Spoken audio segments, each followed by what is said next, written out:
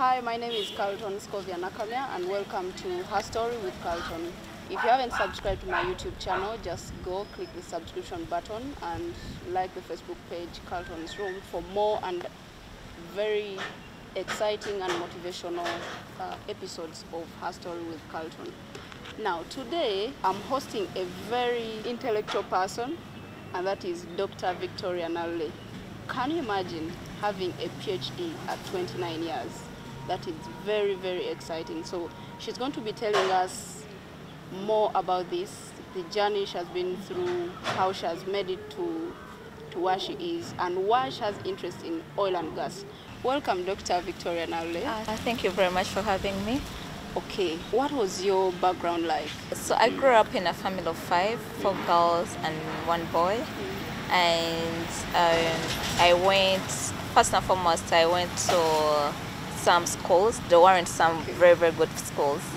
I remember I had my grandmother in Mobende, so for primary I partly went to Mobende in boarding, because at that time my family was struggling financially. Yeah, so I went to a school in Mobende district. It was called Kakendo. And then thereafter, I didn't finalize my P7 from there. I finalized from St. Joseph in Kaboso, along Kaboso. So my childhood was it wasn't so challenging, but my family, they didn't have enough money. And what do you call enough money? Like to take me to very good schools at that moment. Yeah, like Green Hill or what. Those were your dream schools? Yeah. Okay. But at the end of the day, it really worked out, because it shows that it doesn't matter where you study from. It's all about the passion to make it in life. Because sometimes people are discouraged. They're like, I'm from a very bad school, I'm from a village school, will I ever make it in life? At the end of the day, it's the passion. So with that background, knowing that in my primary schools, I didn't go to those nice schools, I was still passionate. But things changed definitely. So for secondary, I went to St. Lawrence. And then for my A level, I went to Cambodia. And then there afterwards, I got interest in law. So I joined Uganda Christian University. As a law student, I graduated. And then I did did law? Yes, I did law. Yeah. Okay. And I went for the diploma in legal practice at the Law Development Center here in Makerere. And so during that time, I used Before we go that far, how did life turn around? Yes, so how did life turn around to go into the energy sector? No, from that poor background. My dad life worked in Mobende, yes. And then you're back to the city. Yeah, my dad worked hard afterwards, because there's no permanent situation in life. He's a very hardworking person, and he's one of the people who really inspire me. I look at his journey as a person. Definitely I wouldn't want to talk about his journey now, because it's about me, but yes. It's because of his journey, and I see where he came from, how he fought, how he was determined and passionate to make sure that he makes it, and he provides good education for his children. So that inspired me. So they normally say it is the primary education that's really important. It's the foundation that that makes you who you are. Yeah. Did the foundation you got from Mobende make the person of Nalule we see now? It's not the foundation. The foundation is important, but it's also the passion. Because we've seen many people who are very successful right now, and they don't have that good background. The foundation is important, but it's not like a rule that if you went in a very good school for your primary, you will make it in life.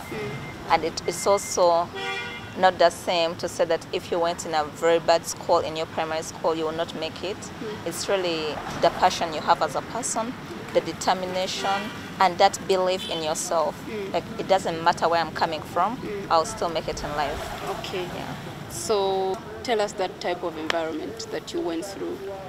I've been in a very good environment. I've been surrounded by supportive people. My family, they're very supportive. My mom, my dad, my sisters, and also friends. So it has been a supportive environment, if I may say. How come you got rapid academic achievements? Yes, so immediately after the Law Development Center, I proceeded to do my master's degree at the University of Dundee in Scotland. And after the master's degree, I was convinced that that's it. I'm not going to do anything else. So my master's focused on oil and gas law. But then I was offered an internship in Belgium, in Brussels, with a big international organization, and they were dealing with energy matters. It's called International Energy Charter Secretariat. It's based in Brussels, and they have over like more than 53 countries who are signatories. So when I went in Brussels, I was impressed. Before you go to Brussels, why did you pick interest in oil and gas, doing a master's in oil and gas? Okay, so during the time when I finalized my Law Development Center, my diploma in legal practice at the Law Development Center, I had applied to Birmingham University in the UK, and I also I was offered a place. So I'm like, no, I have to do international criminal law because that was my passion. But then at the time, I talked to my supervisor. Throughout my undergraduate at Uganda Christian University, I was working with Justice Kenneth Kakuro. At that time, he wasn't a justice. He had his law firm. But every holiday, I used to go there and work as an intern, legal assistant.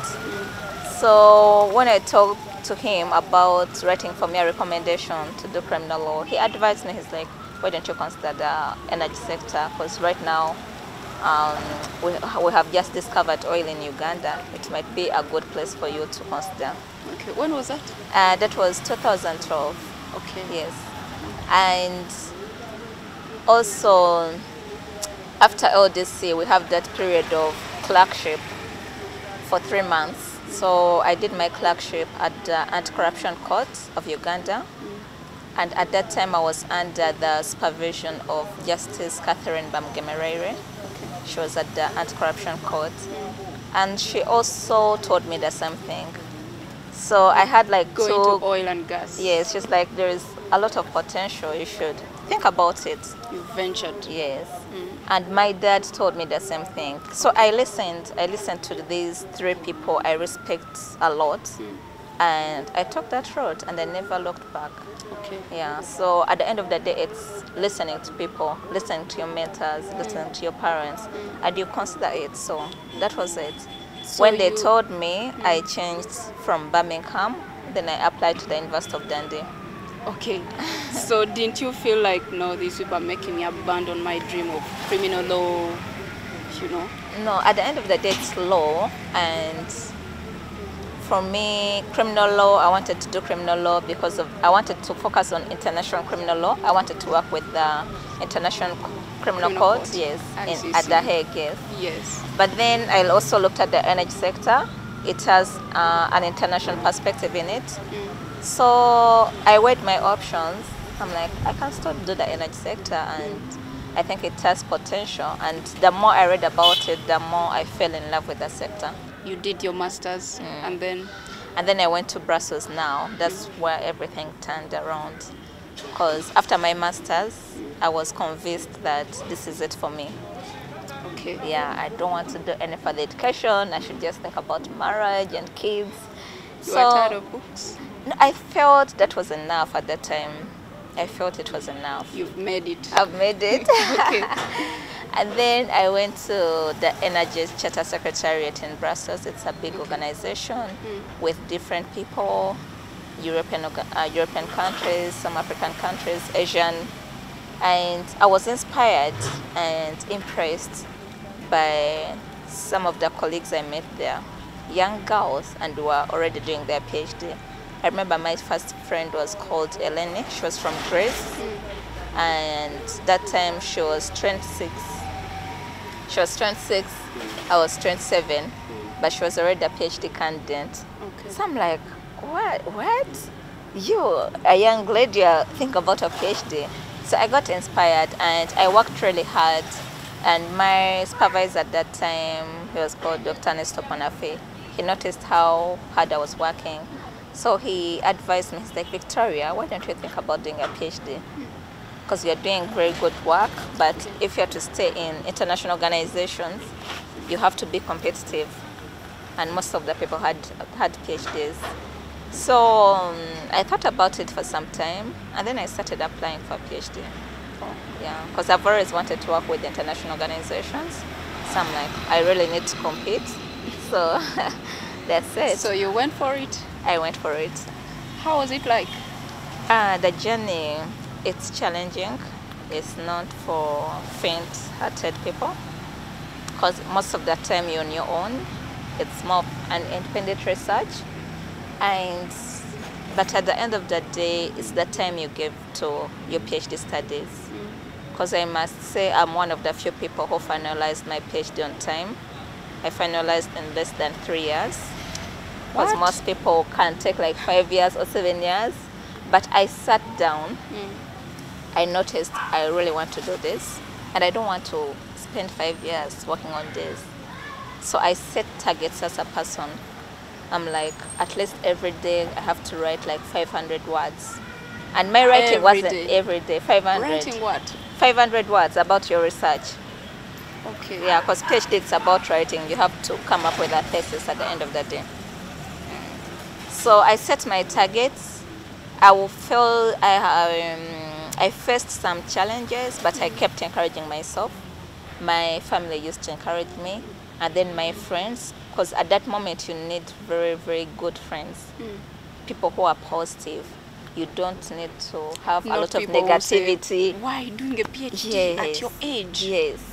I had such people. I had such people. Yes, and then I just blocked them. I'm like, I don't need this kind of energy right now, you know. Okay. So you really need to choose your friends very carefully, because you don't need someone who's going to discourage you. It's already a stressing process, so you don't need more stress from people. Yeah, so it's important you pick very good supervisors, very good mentors, and then stay close with relatives who are supportive. Those ones who are not supportive, you have to distance yourself. And then friends, you also pick friends who are supportive. And you set a target, you're like, I'm going to do this. And then you believe in yourself, because we all have that ability. But some of us, some people never really realize how far they can go, because they never give it a try. Yeah. So when you say she's a doctor, a PhD holder, in what? In international energy law and policy. That's very powerful. Thank you. It is. So, how many books have you written so far? So far, there are 2 books that are published, and then 1 is in progress. It will be published next year, and I intend to write more. Yeah, because I feel like as Africans, it's time for us to write our history. Because in most cases, like historically, we didn't have enough knowledge, so most of the things were written for us, but from someone else's perspective of life. So it's time for us to take control, you know, influence other people, motivate other people, and believe that we can do this. Tell us about the day your supervisor told you, yes, you've made it, you've successfully completed your PhD. How did it appear like? I was happy. And because my supervisor was very supportive, he's called Professor Peter Cameron. Okay. He's Scottish, and he's the director of the Center for Energy, Petroleum Land Policy at the University of Dundee. So I was lucky that before he supervised me for the PhD, he had supervised me for my master's. Okay. So when I told him I wanted to do a PhD, he was very supportive. He wrote the necessary recommendation letters. And at the time I started, I wasn't a good writer. Honestly, I wouldn't say I could write as an expert. I was just learning. But he was very patient with me. And he's one of the people, besides my Ugandan mentors and family in Europe, he's one of the people who really and truly believed in me. Whenever I was stressed, you know, those moments when you start doubting yourself, you're like, why am I doing this again? Okay. He would be like, no, Victoria, I believe in you. You can do this. And you don't even need to spend all the 5 years doing this. You're very hardworking. He noticed my abilities at a very early stage. During my master's, he noticed that I was passionate about the subject. So he was very encouraging throughout. Okay. Yeah. What did you promise yourself? Growing up, I always wanted to be a lawyer. And by being a lawyer, I wanted to reach out to people. So I told myself, if I ever become a prominent lawyer, I'll be helping people who have no lawyers, who cannot afford lawyers. But obviously, that's why you wanted criminal law? Yes, that's what I wanted. That's why I wanted criminal law. But when things turned around and I went into energy and mining, because I do both energy and mining, I realized I can still fulfill my dream. Okay. And so I set up an NGO. It's called the African Energy and Minerals Management Initiative. Okay. We do reach out to small-scale miners. We do provide them with equipment. So it's not like the criminal part of it, but still I'm reaching out. I'm using my expertise to be on the ground. Okay. Yeah. Finally, you have a PhD at 29 years. What did your family tell you?